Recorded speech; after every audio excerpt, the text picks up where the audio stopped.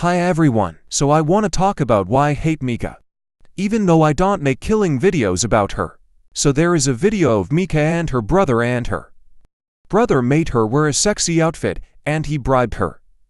Just for a stupid play button, and she is 12 to 13 years old. Why would she make a video about that? Her fans be saying, her looks so cute, she's so talented. Like, is no one gonna talk about that?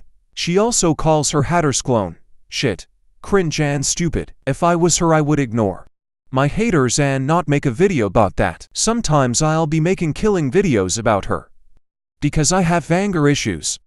When I always see someone I hate, and I just wanna stab them with my Apple Pen. Well, that's it now everyone, because I am very lazy. Bye everyone.